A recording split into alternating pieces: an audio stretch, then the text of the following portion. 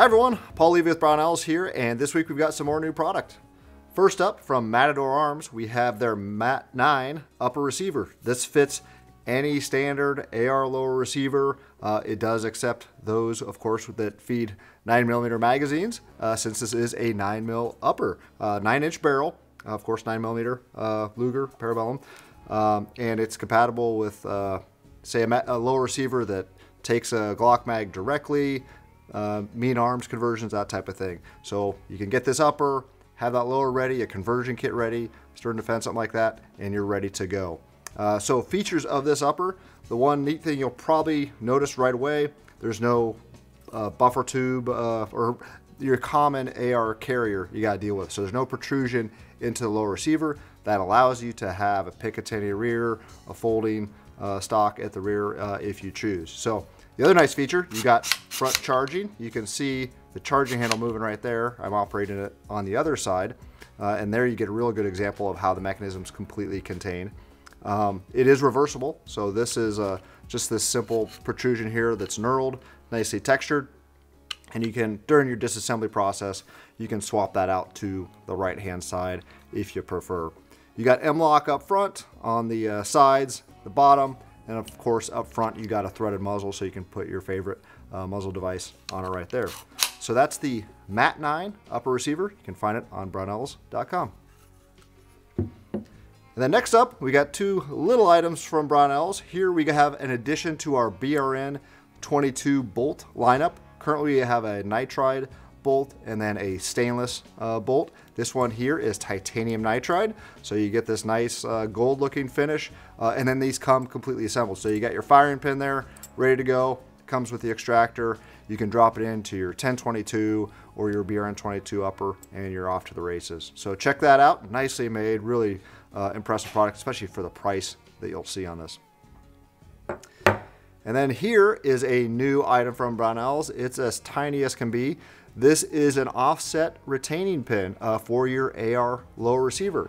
So a common issue on AR lowers, uppers, or just builds is your recoil buffer maybe isn't making contact with your carrier. And the most common symptom of this, or I guess the result of this, you'll see chatter marks on your recoil buffer. That's from your standard buffer impacting the retaining pin right here. It's not coming fully in contact with the carrier.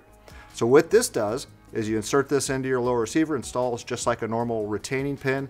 It allows that buffer to come a little bit more forward when it's not assembled, and then when you assemble it onto your upper receiver, it'll come in full contact with your carrier and push back a little bit, and it won't be putting weight or pressure on this pin. You don't want it to do that when the gun's assembled and cycling. So when it's assembled and cycling, it's never going to come in contact with this pin.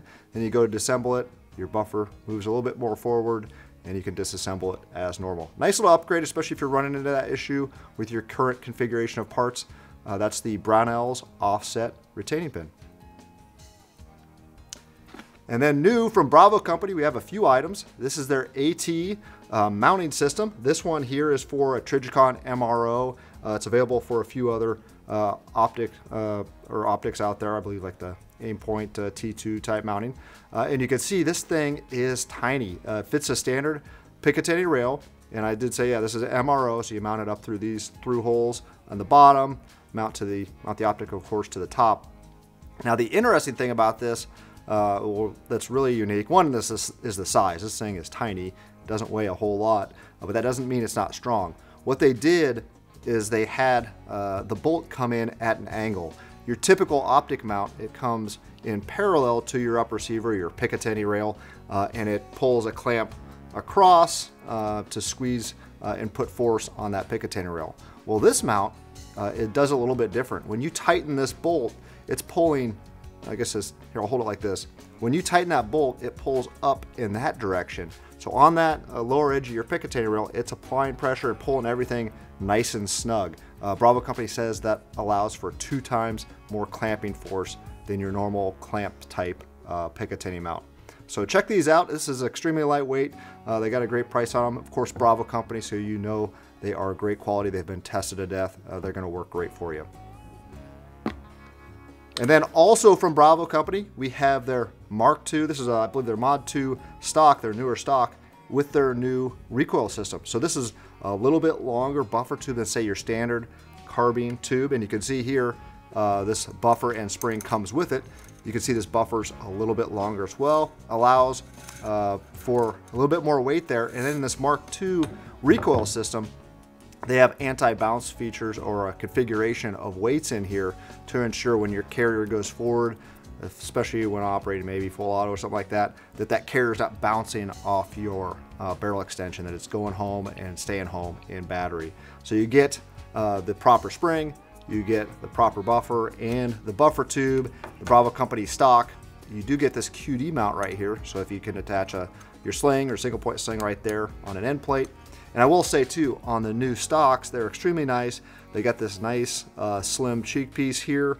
They've got a QD mount insert in steel right there in a really good location for the stock. And then they got through holes if you just want to run your sling through there to mount it up otherwise. And then to adjust these, you simply pull this lever that's not in the way, it's not going to protrude, snag on stuff. You can adjust really easily with that lever right there. So that's the Mod 2 Mark II stock assembly from Bravo Company.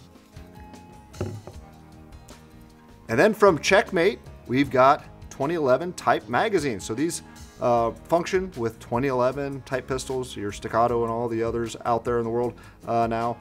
This is a 17 round magazine. This one's been out for a little bit, but the 20 rounder just posted on the site. So if you want to check that out, a little bit higher capacity.